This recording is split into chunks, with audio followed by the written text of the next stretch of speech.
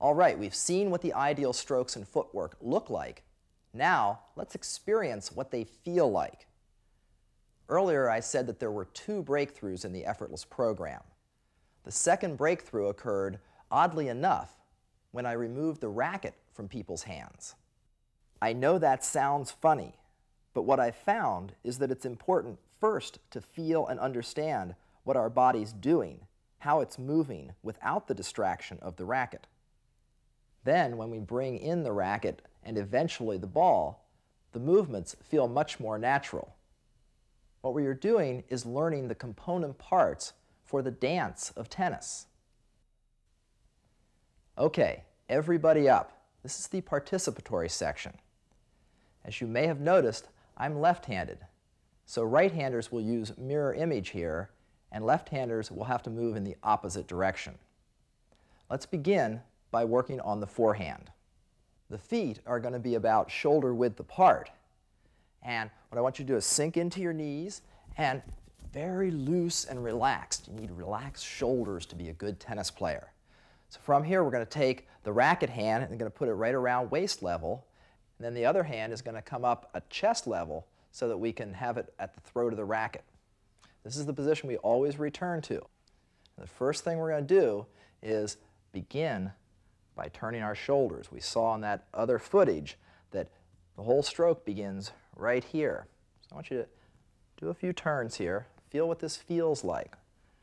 Can you feel it twisting in your trunk here? Feel what that feels like right here. We turn. See, my hand starts right here at waist level. I go back, it's still there. And do a few with your eyes closed. Just feel it. You're here and you turn. Okay? As I said, this is the first move you're going to make for the rest of your life on this forehand. Never has to change. Right like this. Now from here, we're going to make the turn. We drop the forearm down. Okay? Feel what that feels like. Dropping the forearm down. Let's try a few with our eyes closed. Down and back up. Down and back up. And you see, as it comes down, it starts coming forward. This is going to give us some of the power that we get in our shot. So we come down, and it's down and through. Let's try that again. Here, down, and come in. Feel that again. Up here, and it drops, and we come through. Now let's work on the step, because now this step is going to be the last step that we're always going to take when we come into the ball. We may have to take several steps to get to where the ball is, but this is the last step that we're going to take as often as possible. Can't always get in this position, but as often as we can, we want to be there. So we turn, and now feel this. We're going to push off. For me, it's my left foot. Right-handers is going to be the right foot. Push off and step in. Feel that again. Turn, push, stepping across and in to hit the ball.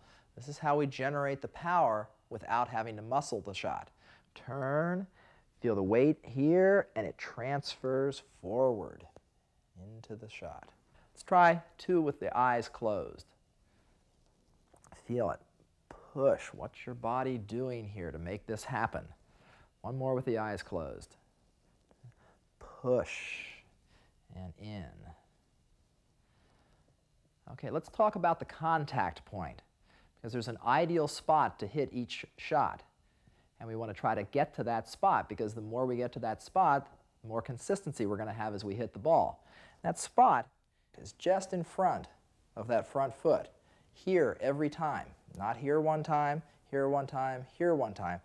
I'm going to try to get it to the same point every time. So we see the ball coming over there, and we time our swing so that right when the ball gets here, our racket's there. Let's just try a few strokes, feeling coming through, contact. You can even say it out loud. Let's do 3 more. Turn, out loud, contact. Helps you with the timing. 2 more. Contact. And 1 more. Turn and contact. All right, from here, let's work on the follow-through, because when we come here and all the way out, this is where we want to end the stroke. When I finish, my arm is completely extended and my hand is right here at eye level. This is the ideal finish point because we want to project the ball back over the net. And my arm is completely extended. You can feel it in these muscles here. Arm is stretched out. What that does is it helps take the ball back over the net. And also, most important part, that the net is only about 3 feet high, but a lot of balls go into the net. So we want to lift the ball. One of the most common misconceptions people have is that you're supposed to skim the ball over the net. We want the ball to go about 3 or 4 feet over the net on average. So we're here and we lift the ball up and extend out. Let's try a couple of those with our eyes closed. So we turn, drop, step, contact, and finish up here. Feel that stretch there. One more with the eyes closed. Turn, drop, step, contact, and reach out. Okay, 2 more with the eyes open. Turn, drop, step, contact, all the way out. And 1 more. Turn, drop, step, contact, all the way out. Okay, now we're going to do 6 of these strokes in super slow motion. Because when you do it extremely slowly like this, your body is actually able to learn more of what you want it to do. So here we go. We're in the ready position. We turn our shoulders. Feel real slow. Forearm drops. We push off, step, contact, and extend right out in front. Number 2, turn. Feel this shoulder. Racket's back. Forearm drops down. We step, contact, and finish right up here. 2 more with the eyes closed. Turn, drop, push off, step, contact, and right out in front. 1 more with the eyes closed. Turn, feel what's happening here. Forearm drops, we push off, step, contact, extend out. Let's do 2 more with the eyes open. Turn, drop, step, contact, and right up here. And 1 more. Feel what's happening.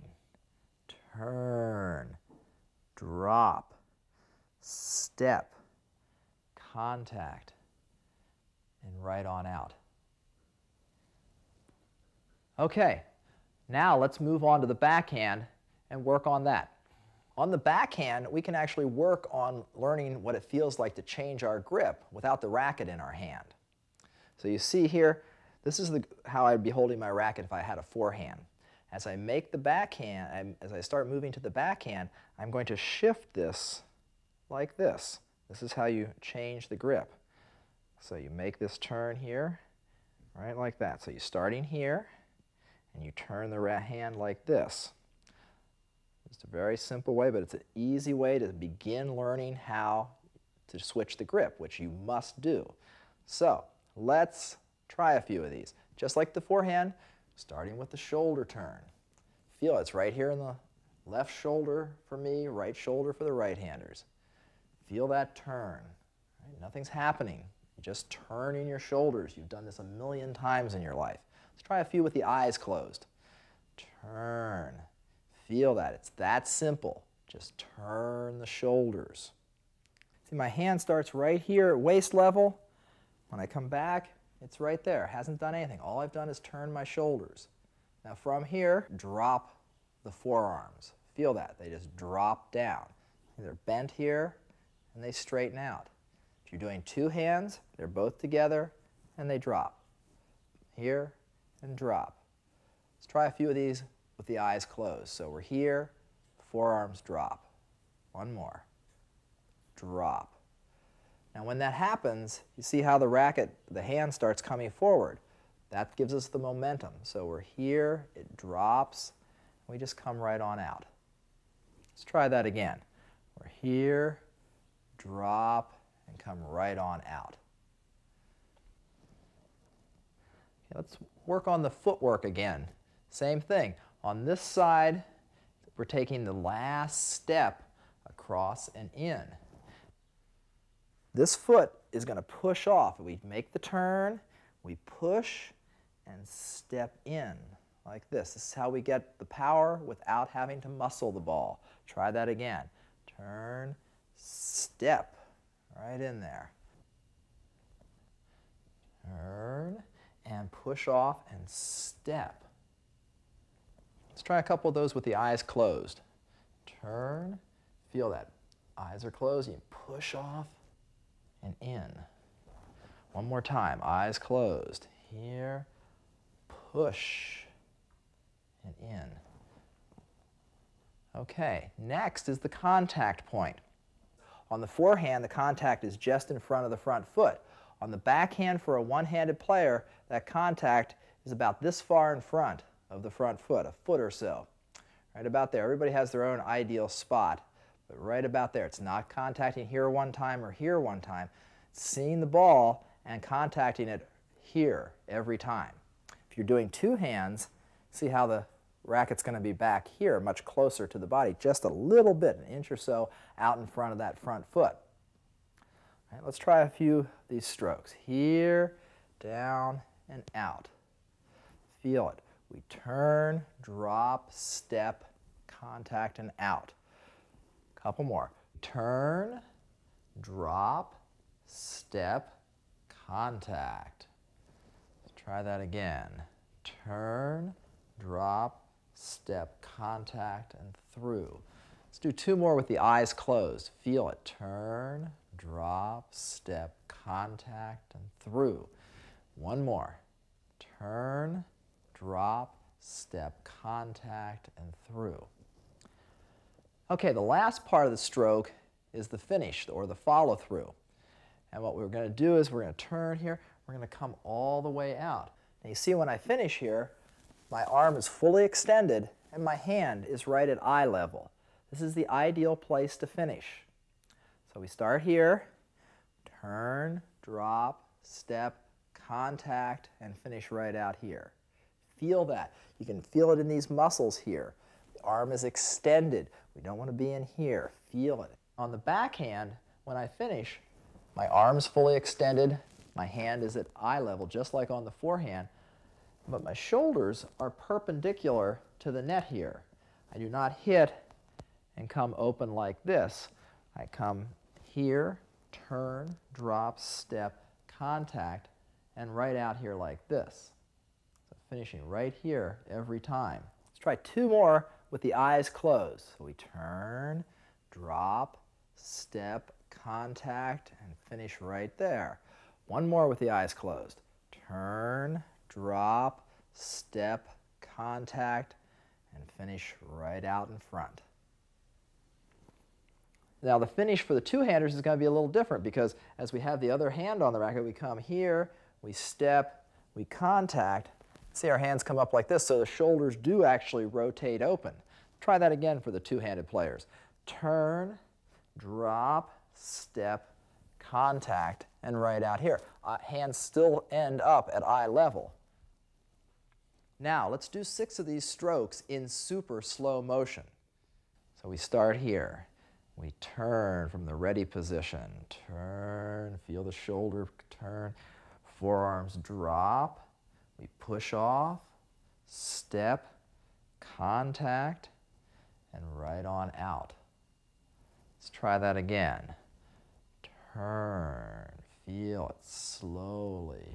Drop, step, contact, and finish right out in front. Two more with the eyes closed. Turn, forearms drop, push, step, contact, right on out. One more with the eyes closed. Feel the turn, and the forearms drop. We step, contact, and extend out. Let's do two more with the eyes open. Turn, drop, step, contact, and finish out in front. Let's do one more. Turn, drop, push off, step, contact, and extend out. Okay, let's do a few now where we're going to alternate back and forth. Let's begin by just turning our shoulders so we get a feeling of what that's like. So we start here and we turn. We switch, come over here. Feel what's happening there. Just our shoulders are turning and our hips. Our head is staying straight as we come here. And we can also work on the grip change here. As we come over for the backhand, feel the change that we just worked on. Back to the center, over, back to the center, change the grip. Let's do two with the eyes closed. So we're here, back over, turn again, one more with the eyes closed, here, and back over. And two more, just feeling that turn. This is a very important part of the stroke. Now let's do the full strokes alternating back and forth. So we turn and out, and turn and out, and turn and out. Feel that shoulder, turn and out. Four more. Turn and out, turn and out. One more. Turn and out. Okay, now let's talk a little more in depth about the footwork. I said earlier that the footwork I was showing you then was the final step. And obviously we can't always just use one step in getting to the ball. What I've discovered is that as long as we get back to the middle of the court, we can get to the edge of the court by using just 3 steps. And so just like with the strokes, we want to program this footwork pattern into our subconscious so that under pressure, we're going to react with that same footwork. And how that works is that we turn, and then we're going to push off here just like before, and we go 1, 2, 3, and step in there. Okay. Shuffle back to the middle. Let's try that again. Turn, push off, 1, 2, 3, and back to the middle. Obviously, because we're inside here, we're going to have to take small steps, but the thing is that we're still patterning the right movement into our subconscious. Out on the court, we'll just take bigger steps. But as often as we can, let's try this 3 steps. So one more time here. Turn, and 1, 2, 3, and then back to the center. Okay, let's do that one more time. Turn, and 1, 2, 3, and back to the center. Okay. Now we're going to do the backhand. Feel it. We turn here. Now we're pushing off this foot. And push. 1, 2, 3. And then shuffle back to the center. And again, turn. And 1, 2, 3. And back to the center. Again, turn. 1, 2, 3. Back to the center, and one more time. Turn, and 1, 2, 3, and back to the center. Now, very important piece of this is that after we hit the shot, as we're watching the ball and seeing where it's going and what we're going to be doing next, we have to shuffle back to the center. So watch as I come over here. 1, 2, 3. I'm shuffling like this. And then when I come over here, same thing. 1, 2, 3. I shuffle back until I know where the ball's going. I don't want to cross over this way or this way. I want to shuffle like this, back and forth. I want you to try a few of those. We're just going to go back and forth for a minute here. You ready? Shuffle over, and then shuffle back, and all the way over here. Just feeling what this shuffle feels like, because it's not that natural a move for people to shuffle like this. Let's try it a little bit more. One more time, all the way over here, and back. Shuffle over and back to the center. All right, now we're going to do the 3 steps alternating back and forth. So we turn here, and 1, 2, 3, and shuffle back. And then turn, and 1, 2, 3, and shuffle back. And turn, 1, 2, 3, and shuffle back. Turn, 1, 2, 3, shuffle back. One more time each side. Turn, 1, 2, 3, and shuffle back. Turn, 1, 2, 3, and shuffle back to the middle.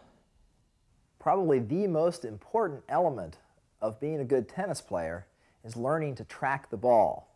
Seems like an easy enough thing to do, but what I've found is that most people do not really track the ball the whole way. Seems like you've been watching it the whole way, ends up being that you only watch it till about 2 feet from your racket.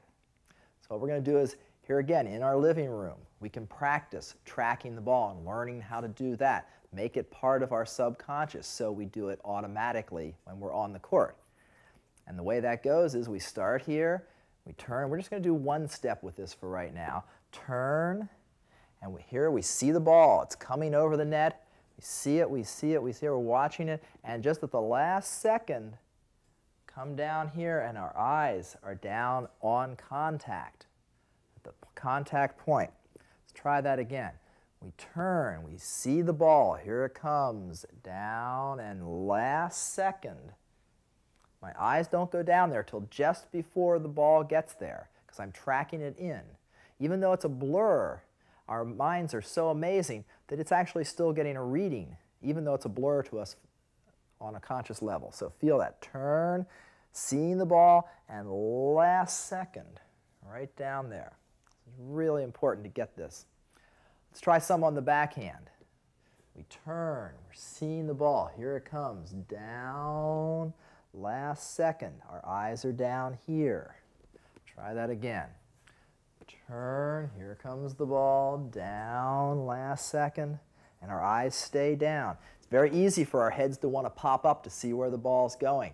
If we can keep our eyes down a little bit longer, much greater chance of making the shot. Let's try one more backhand here. Turn, drop, eyes are over here, and down, last second. Now let's try the same thing using 3 steps. So we turn, our head stays straight, we go 1, 2, and last second, down to see the ball. Then we shuffle back to the middle. Let's try that again.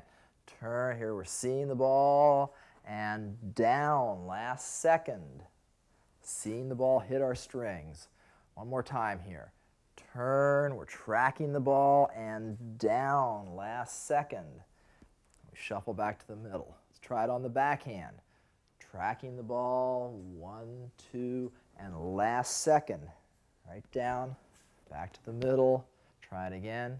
Turn, 1, 2, and down at the last second. One more. Turn, 1, 2, and down the last second. Let's go over for a forehand. We're going to alternate. Turn, 1, 2, and down at the last second. Shuffle back to the middle. Turn, and 1, 2, 3. Eyes down. One more time here. Turn, seeing the ball, and there it is at contact. And one more time on the backhand. Turning, seeing the ball, and down at contact, and back to the middle. The last important element in becoming a good tennis player is learning how to breathe properly when you hit the ball. And what you want to do is you want to be exhaling every time you hit. Every time. You want to learn to pattern your breathing so that as you're swinging through and contacting the ball, you will be exhaling. Let's try a few of those on the forehand, see what that looks like. So we turn here, we're tracking the ball, and you see how I did that? Use the image of feeling like you're blowing out the candles on a birthday cake. Okay, you can't blow out the candles on a birthday cake by going, you have to And that also helps you relax. That's a big part of why you breathe. It's going to help you be more relaxed out on the court. So let's try that again on the forehand. Turn and just feel that. Exhale right at hitting. One more time. Turn and as you hit. Let's try it on the backhand side. Turn and try that again. Turn and one more time. Turn and all right. Let's try alternating. Do a few back and forth. Turn and over here. Turn and one more time. Turn and over to the backhand. And now let's try it with 3 steps. So we turn and 1, 2, and shuffle back to the middle. And over here, turn and 1, 2, and back to the middle. And again, turn and 1, 2, and back to the middle. Feel it. Turn, 1, 2, and back to the middle. Now let's combine the breathing and the tracking. So here we're just going to start with 1 step to begin with. So we turn, tracking the ball, and the eyes come down at contact. Back to the center, over for a backhand. Turn, tracking the ball, exhale at contact. Another forehand. Turn, tracking, and down at contact. And again, one more time. Turn, tracking it, and down at contact. Let's go to 3 steps now. Turn, 1, 2, okay, back to the middle, seeing the ball. Here we come. We see the ball, 1, 2, and eyes are down as we hit. Back to the middle, turn, seeing the ball, eyes are straight ahead, and last second as we exhale. Back to the middle, turn, and 1, 2, and one more time, forehand and backhand. Turn, and 1, 2, and one last one. We turn, we see it, and